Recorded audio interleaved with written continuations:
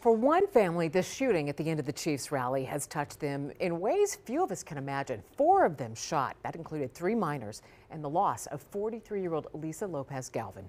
A mom, sister, wife, even a grandmother. And tonight they're sharing her story, who she was and why she was the life of the party. Fox 4's Malik Jackson live at Union Station tonight. Malik, they're also reacting to the charges in this case so far in a juvenile case being filed.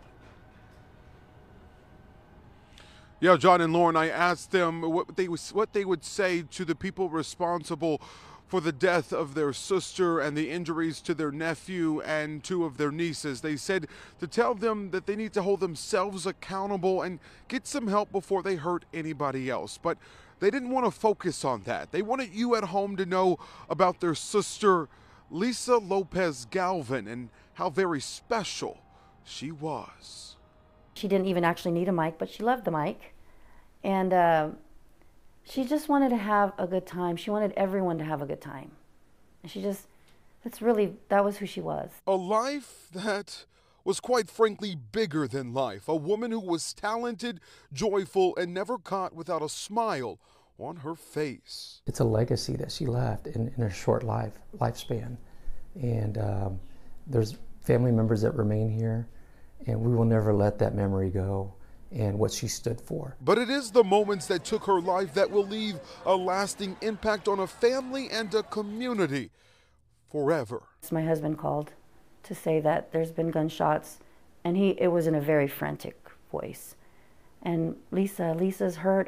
It's not good. We did know that our sister was shot.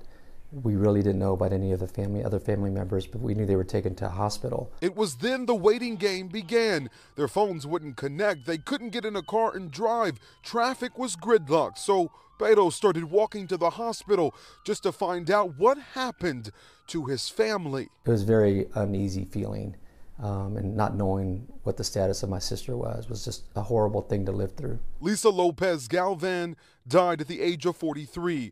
Her son Mark was shot and has been released from the hospital. Today, her family released these 2 pictures of her nieces who were shot in photos with the Mahomes.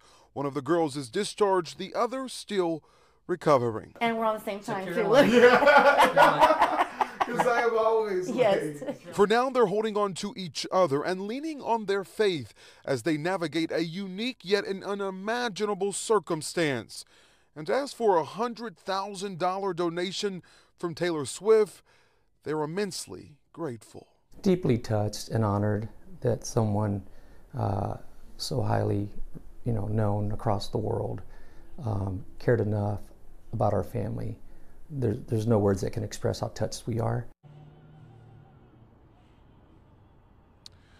Beto says he doesn't know Taylor Swift, but what he does know about Taylor Swift is that she's caring, she's a loving person, and she loves music as well. And so it's an omen, because if she would have known Lisa, they would have been friends. John? No doubt, Malik.